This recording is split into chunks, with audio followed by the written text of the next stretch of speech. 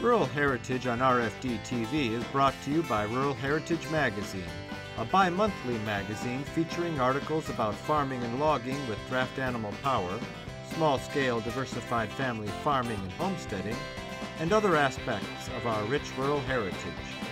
Rural Heritage Magazine, borrowing from yesterday to do the work of today. For subscription information, please call 319-362-3027 or order online at www.ruralheritage.com.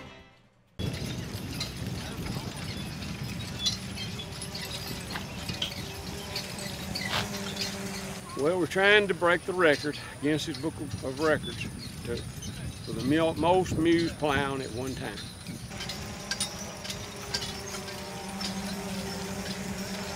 I think we've got about 45 to 48 teams registered right now, so that's probably 90 plus head of mules. I think the world record, the Guinness World Records has deemed us to have 61 mules to break it, so we've definitely got the teams here today and the head to do it.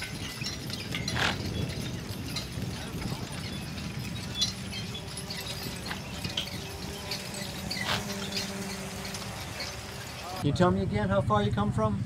About 900 miles from northwest Iowa. And when did you first hear about this event? Danny Vaughn, the organizer, he called me about 2 years ago because he was looking for some help from the Albert City, Iowa crew that put on theirs in 2016, and I told him he called the right person.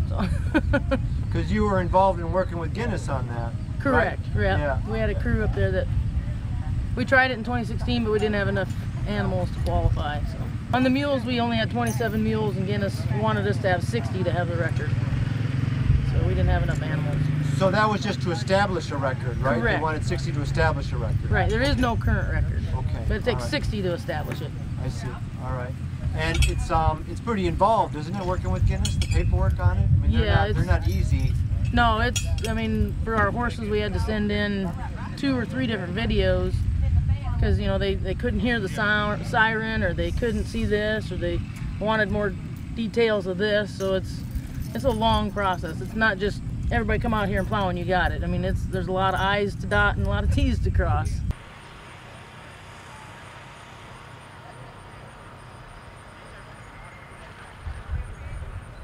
Why do you want to do this? Why would you do this? Well, I just love mules, and I just wanted to get everybody together.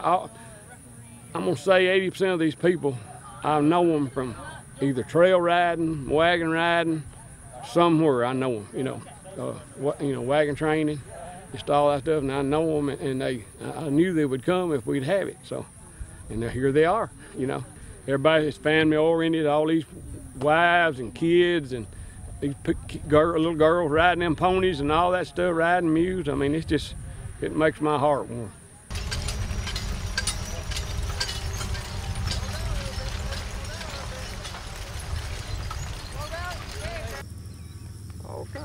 That's a nice one, isn't it? Yes, sir. Nice plow, yes, sir. I just telling him the newer ones don't have as many gadgets on them, don't seem like as the older ones did, though. We're going to put the three mules in a lane by themselves. So if you've got 3 mules, Bruce is going to put you in your own lane by yourself, and then the rest of the teams you tell Bruce kind of how they walk, and he'll try to place you accordingly. All right. It's pretty muddy. Mother Nature's dealt us a pretty low hand this week. If you've got smaller mules, raise the plow up a little bit. And don't quit. Whatever you do, keep walking. If the team in front of you stops, go around them. But we're going to try to space you off enough space that it'll allow you, don't drive right up on the man behind you. Give yourself a little bit of room, so if he does stop, you can keep moving. Whatever you do, do not stop walking. This is Kelli Kraft. She's from Iowa. They said it last year with horses in Iowa, and she's been my right arm. She's going to tell you some things that they did that will try to help us with the mules, because we want to do this. We've got enough here. There's already enough registered to do it. You want to come up here? You want? She's married. She's my wife. Jealous husband. No, he's just stating the facts. He just want to get that all known. Let's give these Muleskinners here a round of applause. All right, this is Kelli. Some of the things we did in Albert City, probably most of you don't realize that this is the easy part. There is probably 3 months worth of paperwork they have to do to get this to go through, okay? This is the easy part, but it takes cooperation from everybody to make it go. Like Danny said, you go in numerical order. The reason for that is they have to send in video proof of every team that was here. So as you go in, there will be a camera at the end, and as you go by that camera, you'll say, Kelli Kraft, Albert City, Iowa, or you'll say wherever your name and wherever you're from. Danny Vaughn, Cookeville, Tennessee. Grady George, Woodbury, Tennessee. So on, just like that. Say it loud and clear, so that if Guinness might call you and say, you know, did you guys actually do this, or Guinness has a lot of doubts about everything that goes on. So we have to prove to them in every way, shape, and form that you did it. Whatever you do, maintain forward motion. The reason for that is if 10% would stop, we're disqualified. Now we can go back to the other end of the field and start over, but for that run, we would be disqualified. You're allowed 10%. So if there's 70 mules, if 2 teams of 3 and another team, for some reason at some point in time stop, then we're disqualified. We'd have to go back and start over, which there's plenty of land to do that. Hopefully we won't have to do that. Okay, so after you get in there, you'll no longer be in numerical order. Wherever you feel comfortable plowing, just make sure you tell him, you know, I'm a slow walker, put me at the end. Or towards the end. Everybody, it's a requirement from Guinness that you have a helper. Everybody's got to have it. Everybody, Right. If you don't have a helper, go to the registration and we'll get. The helper is if you have a wreck, they can keep you from making other people getting into a wreck. Yeah. Okay? The helper typically walks beside the person on the plow. Okay? After everybody's in there, the first team will go up and stop at a flag in your furrow. Then the next team comes in and spaces accordingly. And when you hear the starting signal, go ahead. This will be your starting signal. Can everybody hear that? It'll be louder. It'll be a lot louder. Okay. That is a signal to go. But don't go before the team in front of you goes. Okay? It sounds stupid, but it happens. Trust me, it happens. Everybody took off and on. Okay, now once we get started, just because you are moving does not mean the 1 minute starts. The 1 minute starts when the officials say that everybody is moving. So the first team might end up going 2.5 minutes.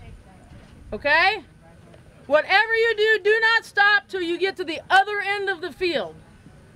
After a minute, an official minute, you will hear the horn again. Do not stop. Okay? That's just our signal to Guinness that we have called the 1 minute time. Because if you stop, it has to be one complete video from start to finish. One take. One take. So if everybody keeps moving, no matter what, keep moving to the end of the field. Now when you get to the end of the field, About 100 feet, right here at the end. Pull up and just come out of the field. Just get out of the way of the teams behind you. And then we may have to go back and do it again. And be patient if we have to start over, because the videos have to start over, the timers have to get ready, all that kind of stuff has to take place. Be a little break there. So once you get out there and the horn blows, you are going until you get to the end of the field. Now going out is the same thing. They have to have a video of everybody leaving. The same place. So you will have to come out of the field. That tree. And then after that, I guess Danny can tell you, you know, if you can have a free-for-all out there or what you want to do. But Mud wrestling, whatever we want to do. Yeah. for the video purposes, do not leave the field until you are dismissed. Okay? First and foremost, I want to thank everybody for coming. I know some of you just traveled a long way, and I want to thank everybody for coming, because we couldn't do it without y'all. So thank you very much. Also, Sean McLean, the gentleman in the red shirt, he paid everybody's entry fee. Woo! All of our sponsors, thank y'all. We really appreciate it. Grady George, he furnished the land. You know, we've messed up this field. Maybe it'll come back. But thank Grady George. Because me and him's been running around like chickens with their heads cut off for 3 days.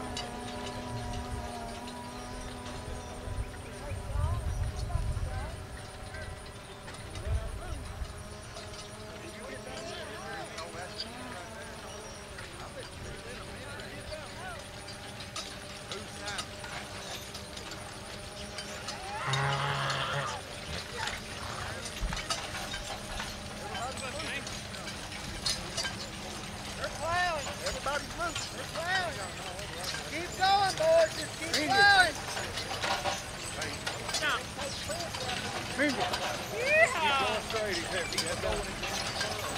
Yeah, keep going.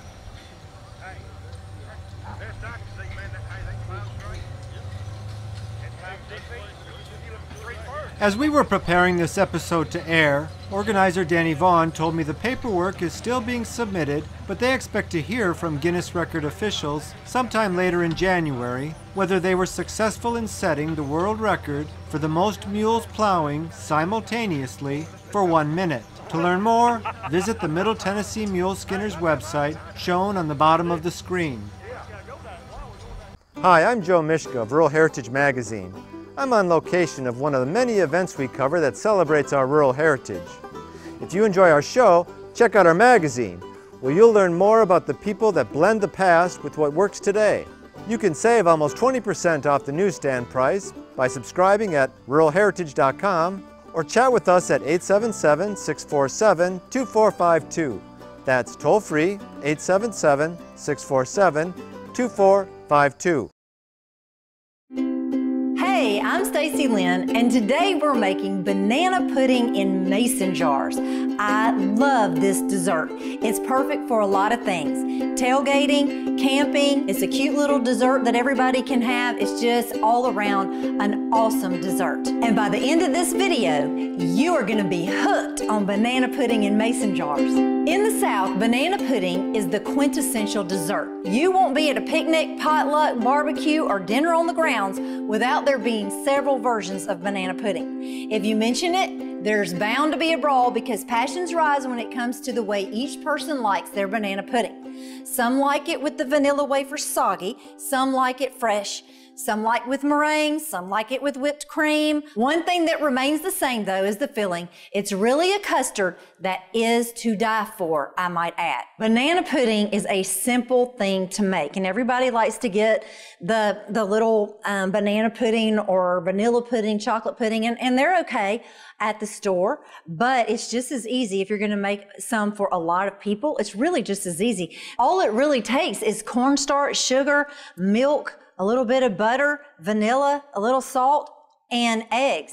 And everybody has that pretty much in their pantry. You don't have to run out to the store and get anything. All right, so here we go. So I've got my cornstarch and my sugar. I'm just gonna give that a stir. I don't have the oven on right now.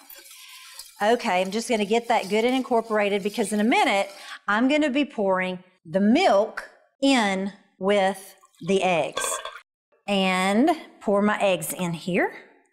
And those are not all, they're egg yolks, not the complete egg. Millie, I'm gonna have you helping me in just a minute. I want you to slowly pour this into the pot for me. So the reason I'm having her do this, I could do it, but I wanna make sure that it gets really good and incorporated and doesn't break up when I stir it. So I like to pour it to have an extra pour so that I can be stirring at the same time as she is pouring, okay? So I'm gonna bring this to a boil, but I'm gonna start on medium heat. That's perfect. You are doing so good.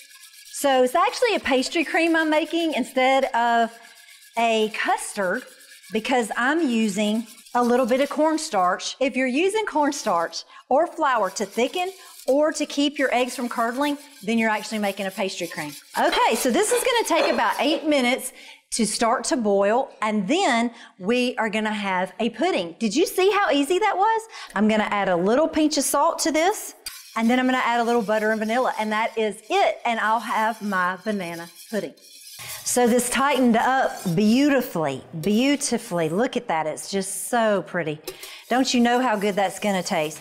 Now this is the same pastry cream that you would use for a coconut pie or a chocolate meringue pie, or, well, like we're having banana pudding or a banana pudding pie. So it's that same thing. Super, super, super easy. Everybody needs to know this. You could also leave out the sugar and make this as a custard base for a savory pie. So before we transfer it, I am gonna add butter. Now you're gonna wanna add just a pat at the time of cold butter and stir it until it completely melts. You wanna do this part or do you wanna do the pat of butter? All right, perfect. It is so nice to have a sous chef in the kitchen.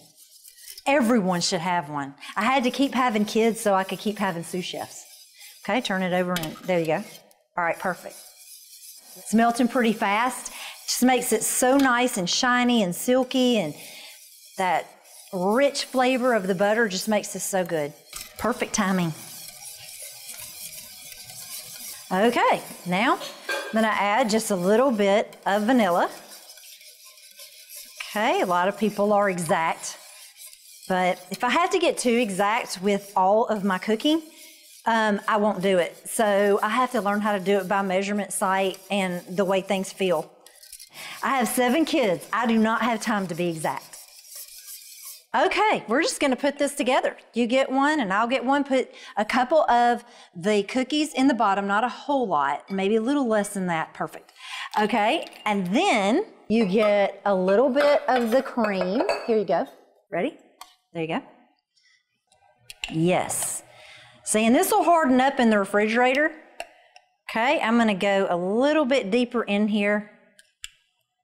Okay, and then let's slice up some bananas. There you go. I like a big chunk of banana. Okay, I'm gonna push that down just in there a little bit more. Perfect. Then I'm gonna top it with the whipped cream. Okay. Here you go. Now, if you're gonna eat it right now, like I'm sure that we are gonna do in just a minute, you top it. If not, go ahead and put the lid on it. And then you can add a couple. These are mini vanilla wafers, which are awesome. But you can also crumble them up, add a little butter, toast them, and put them on the top. And that's a little bit more elegant if you're gonna have like some kind of big affair. Put my vanilla wafers down in the bottom. And then vanilla pudding. Oh, wow, that looks so good. Okay, all right, there you go. You wanna switch? Straight down in there, there you go. Perfect. All right, here you go. Am I knocking your head in? A little bit. Here, you move back over here. We're having to do a dance. Okay, all right, get a little bit of whipped cream. Yeah, somebody's gonna get some whipped cream. Okay. Perfect. You decided to crumble yours and make yours a little bit more elegant, huh? On this one, I'm gonna add a top. If you're gonna have the bananas where the air hits them, you're gonna wanna put a little bit of lemon juice in them so that you don't have the browning. Or you can just put a little bit of the pudding on top and then wait to put your whipped cream on it until you get to your destination. So I'll put the top on this and then it'll go in the refrigerator and wait for me, and then it's all ready to go. I have this cooler that I'm gonna be loading up, and I can just pack all of my jars in it, and over each layer, put a towel, and then another layer of jars, and then a towel, and then I'm good to go. The only thing is, I'm not sure where I'm gonna put my husband's jar.